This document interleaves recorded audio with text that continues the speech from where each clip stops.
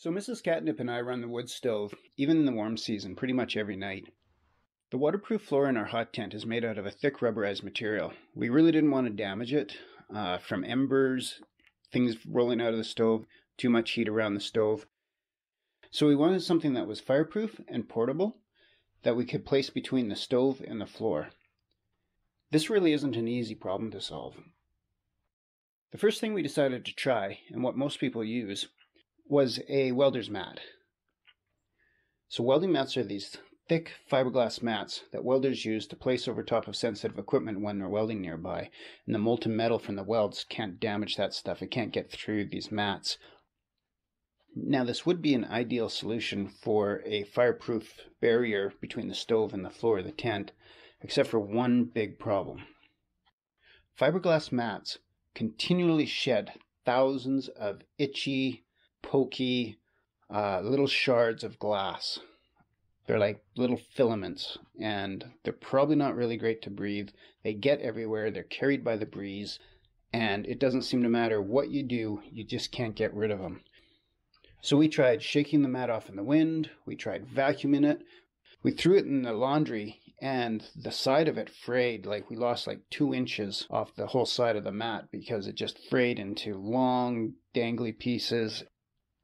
And after all of that, it still continually shed these nasty, hateful, pokey fibers of glass everywhere.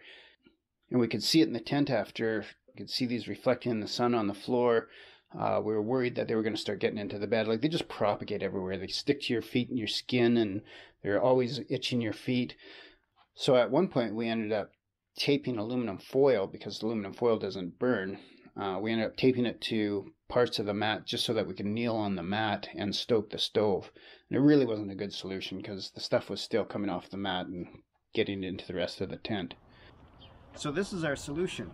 It's the same welding mat, fiberglass, but what we've done is we've taken aluminum tape, which looks like this. This is used for furnace ducts, and it's just like it's metal. It's like aluminum foil with a tape backing. And of course it won't burn because it's made out of metal. And we've just neatly taped up our fiberglass mat that was shedding. And we really love this solution now. And it doesn't shed at all, it's really durable. Of course it won't burn when embers get on it. So this actually makes a really amazing insulator. When we use it in the winter and we put the tent away, on the ground we've got this big square of ice underneath this, but everything else is completely melted. The snow is totally gone on the ground around the rest of the tent. And we've got the stove right on top of this, so you'd think it'd be very hot in this area, but we never get any melting of the snow or ice underneath this square. You'll probably need 2 rolls, almost 2 full rolls of tape to cover this entire mat. This one's 4 feet by 5 feet, and it took us 2 rolls. Anyway, that's it for this video. We really appreciate you watching. If you like this kind of content, please support our channel, subscribe, like, hit the bell, and we'll see you in the next one.